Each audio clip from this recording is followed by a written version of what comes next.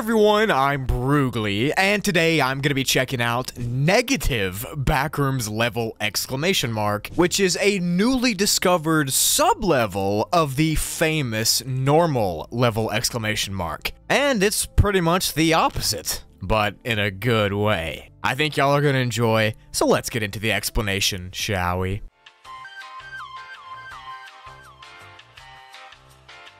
So Backrooms level negative !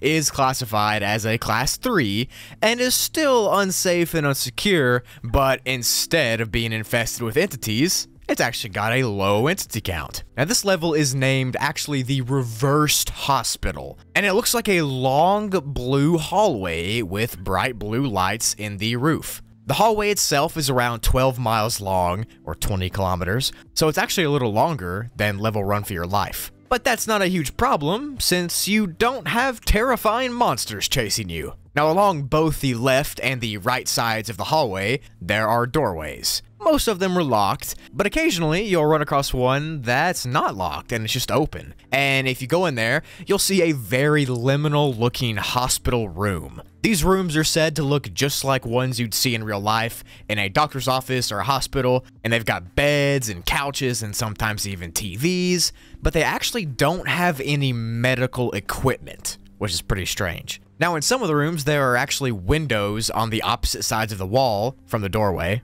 but it's not recommended to go near those because they could be window entities, so unless you want to get sucked in, don't go near. Now in these rooms there are some cabinets with a few small supplies like first aid kits and gauze and that kind of thing, but there's also some pretty strange stuff there as well. Specifically, there are weird pills that are in these cabinets and in these containers that aren't like ones from real life, so they're not like Tylenol or anything. They'll be weirdly named and shaped, and they'll have strange effects on you if you take them. I don't know why you'd take a random looking pill, but whatever. Some people have said they feel an extra urge to take them, even if they've never taken one of these pills or not, they feel like they should. And on top of that, wanderers who have actually used these pills have never been seen to escape the level and have actually never been seen again. So, I would not recommend taking them. Now alongside the medkits in the cabinets, there might also be some almond water or even some liquid pain.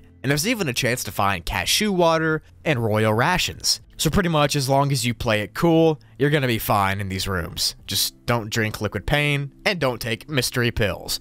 Now adult facelings are pretty common on this level, but they don't just wander around randomly like most facelings.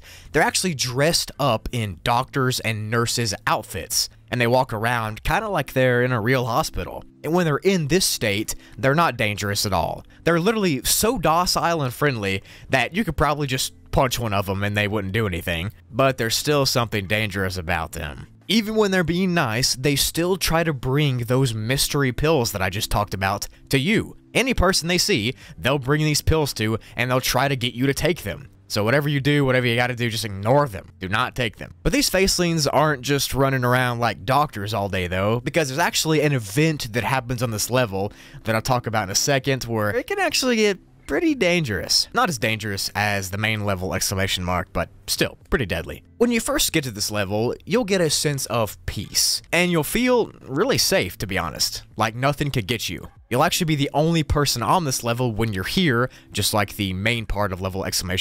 Because only one person can be here at a time. But the level isn't just sunshine and rainbows, and I'll get into that now. For example, any communications like radios and Wi-Fi and that kind of thing, none of it works here. Like, no technology at all will work in this level. Also, parts of the ceiling are falling down and decaying, and some of the tiles above you could just fall on your head, so watch out for that. But none of that compares to the event that happens here called the blackout, which is pretty much where all the lights randomly shut off. Now this blackout effect actually happens on other backrooms levels as well, like level 33. It's unknown why it happens, but it could mean that the backrooms are tied to the same power source or something like that. Who knows? We haven't even documented it yet. But anyways, the lights will just randomly shut off, and the facelings that were nice earlier will start chasing you and being super aggressive. On top of that, if you're in one of those hospital rooms that I talked about, the door will shut, and it'll lock you in there until the blackout ends.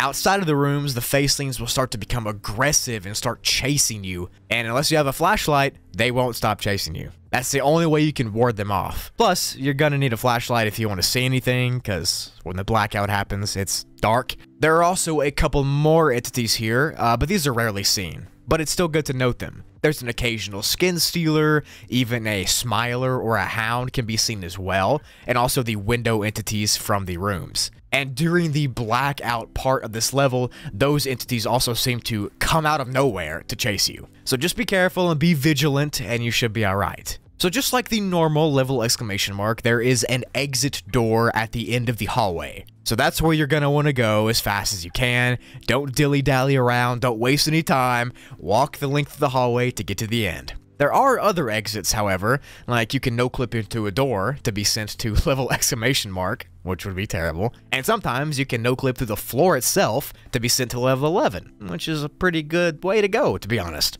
Now, if you go through the exit door at the end of the hallway, you'll just be sent to a random level. However, most people have claimed that you'll be sent to only a safe level.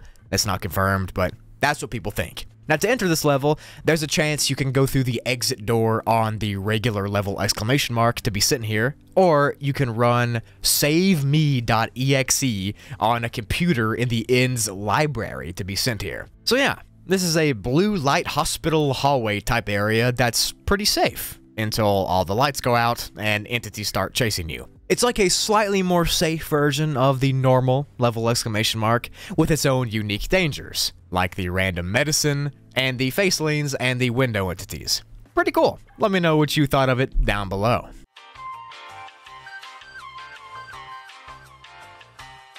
That's it for the video. Thank you so much for watching. Let me know what levels you want me to go over, and leave a comment telling me which ones you'd like to see. And if you are down there commenting, go ahead and comment exclamation mark Broogli exclamation mark so I know that you watched to the end. And if you did that, I'll throw a heart at your comment like always, as a thank you to you. Also, check out my second and third channels, Toogly and Spoogly.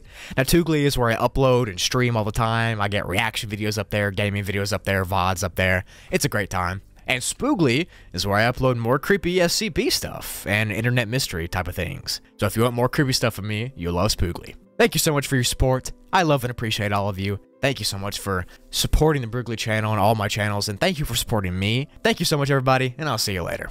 Peace.